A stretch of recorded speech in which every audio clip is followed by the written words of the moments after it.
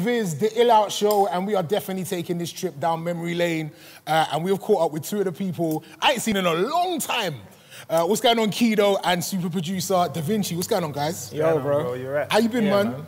Good. Great. Yeah? Great. Good, man. Davinche, I ain't seen you in a minute. Where you been hiding, bro? Yeah, I don't hide. I just live in the studio. I'm the true studio rat, bruv. Really? Yeah. All day, every day? Yeah, most days. Yeah. Most days. I've gotten out a lot in my later years because I'm an old man now, but I've gotten out a lot in my later years and done some other things. I manage a lot now. I do some other things. Label as well. I've got my own label and stuff, but still studio mainly because that's the priority, right? All right, now, the thing is, like, you are responsible for so many Channel U hits. Like, let's flex on them quickly.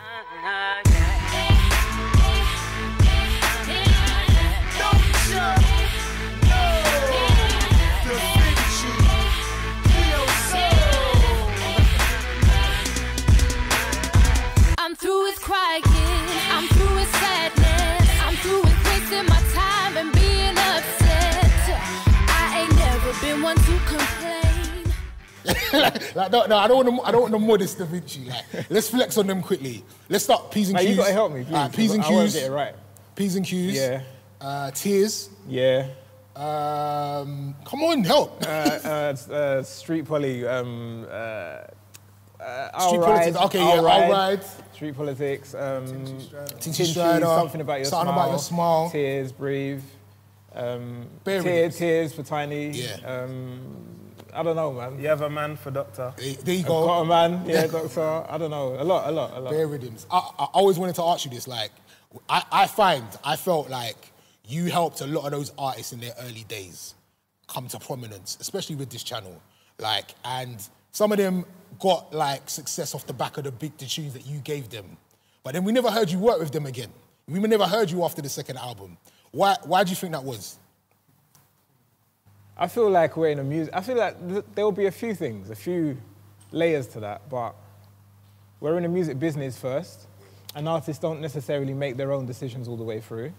So, and I think when labels are putting money into it and it's a music business, labels are going to go with producers that they have tried and tested and are true and they know they can make hits out of, which is why artists always end up making commercially viable songs.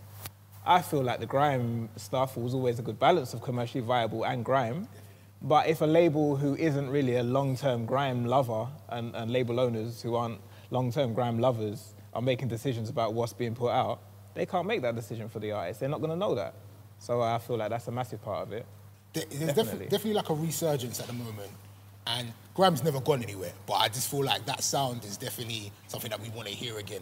Yeah. Are you getting calls from some of those artists now to get back in the studio?